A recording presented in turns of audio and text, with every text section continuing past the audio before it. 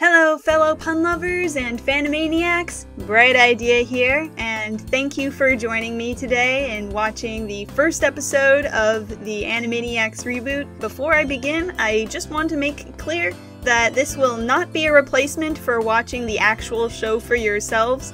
I'm only sharing the highlights, the best of the best reactions for this video today, so a significant amount of the show will be edited down. Another thing to note is that I may or may not pause the show after an exciting part in order to better process my squeeing and fangirling and anything that results from pure nostalgic awesomeness. One last thing before I begin is I want everybody to know if they want to support me and my content, besides liking, sharing with friends, subscribing to my channel, and leaving comments down below, of course, the best way I can think of is to commission me for handmade plushes such as this one.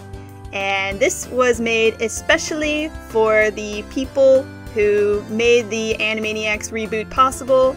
I was so happy to see on Twitter that Rob Paulson retweeted my pictures, and I really, that just made my day.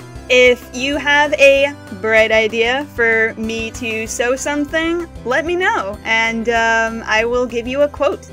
Without further ado, let us watch Animaniacs Episode 1.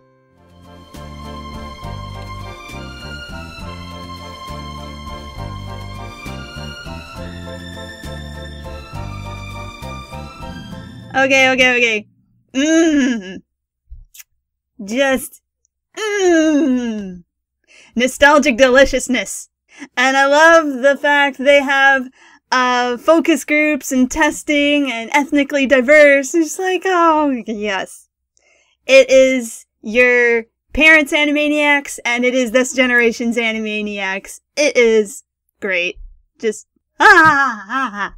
Okay.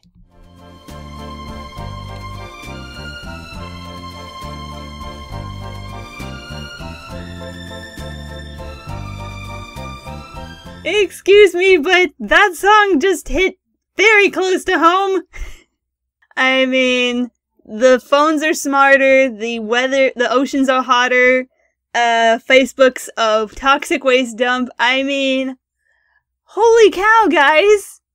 I don't know how they did it, but, I mean, if you can't know what happens in the next 2 years, wild guesses is the way to go. I want to see what more they have.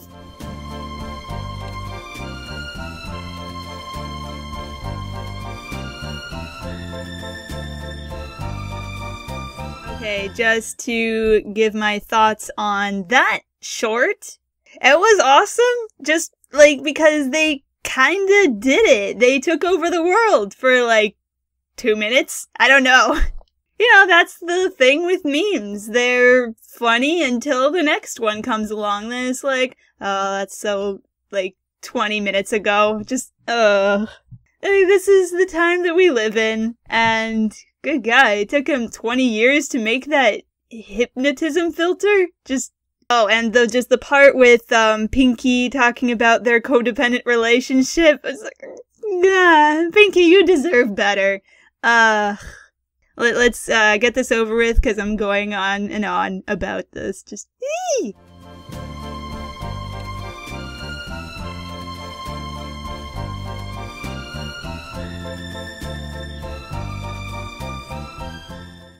I'm kind of disappointed that they didn't pop out of the water tower and do a thing, but oh well. It doesn't matter, because that was an excellent first episode to start off this first season, 13 episodes. It's all right there.